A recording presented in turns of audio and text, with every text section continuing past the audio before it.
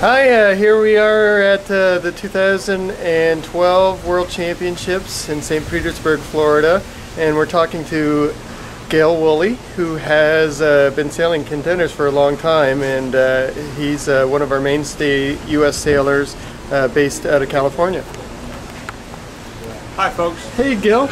So yeah, you were just talking to me about how many World Championships you've been to now? This is my 19th World Championship, and this is my 41st year of sailing a contender. I put a boat in the water January 1st, 1972. Wow, that's amazing. And I guess you've helped run a few contender events that have been here in the United States? The very first Worlds that I ever went to was the one that my wife and I and Jim Anderson organized in 1976 at Palo Alto. Oh, great.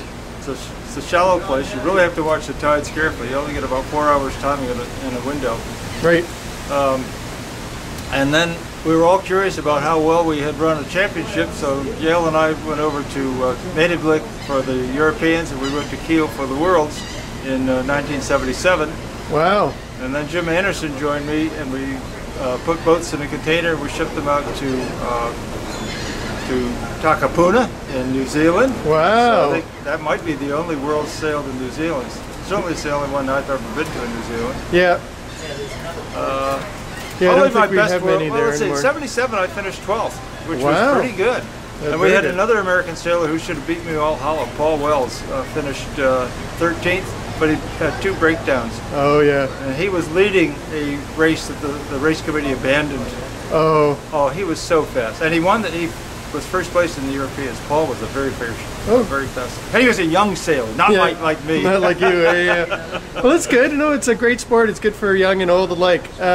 And so how many sailors were at the first Worlds? That first Worlds we had, I think it was 32 boats, and 20 of them were American, and the other 12 were from someplace overseas. I met people like David Pittman, Tony Smith, Michael Beggs. The real founders of the contender fleet. Yeah, that was really neat. And this year we're really happy. I think we have, what, 44 or 45 boats? At least 43. Or 43 boats? Okay.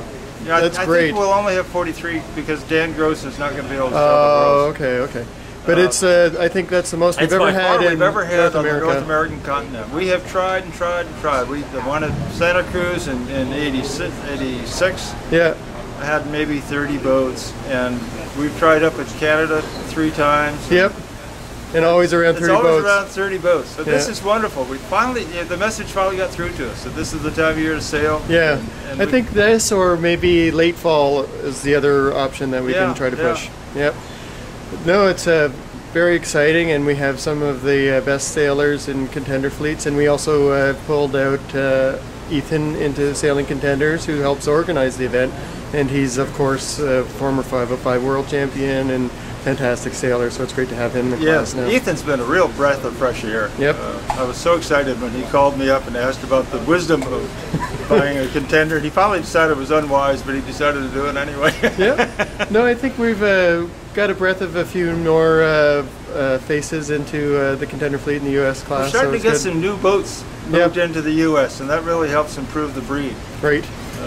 And we also had another guy in California you were sailing with a bit, but he couldn't make it because he tore his, Philip Kahn, he tore his bicep, so he couldn't come out, so that's too bad. Kirk Price had a change of job description, and he feels, I guess everybody who's working these days are feeling overstressed. That's right. Everybody works more than I worked when I was working. I retired in 97, I know what I'm talking about. Yep, unless you can get one of those other great government jobs or something, you know. Yeah, well, and none of us are blessed in the U.S. with the vacation schedule that you get in Europe, so it makes a bit different. But I think the Europeans are losing some of their vacation days too. So, oh, okay. Yeah, they do have a lot more vacation days. Yeah. Well, it's great talking to you. I hope you do great next week, and hopefully we get sun and wind and not tremendous, horrible thunderstorms. Sun, wind, lightning, tornadoes, maybe a hurricane. What do you want? We've got it for you. Come on down here to Florida. Okay. Great talking to you.